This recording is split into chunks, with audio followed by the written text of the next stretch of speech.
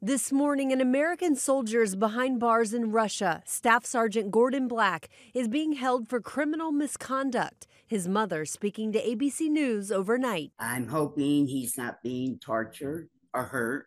It's just hard being a mom and being in that situation and not knowing, not being able to touch him, hug him, tell him it'll be okay.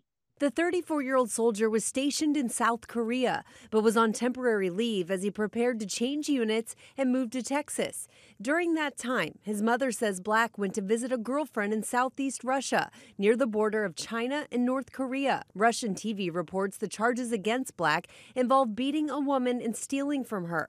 It's unclear if the alleged victim is the same woman he was visiting. Black's mother describes the couple's relationship as volatile, and she says she was worried about her son visiting Russia more than she was when he was deployed to Iraq. I knew something was going to happen.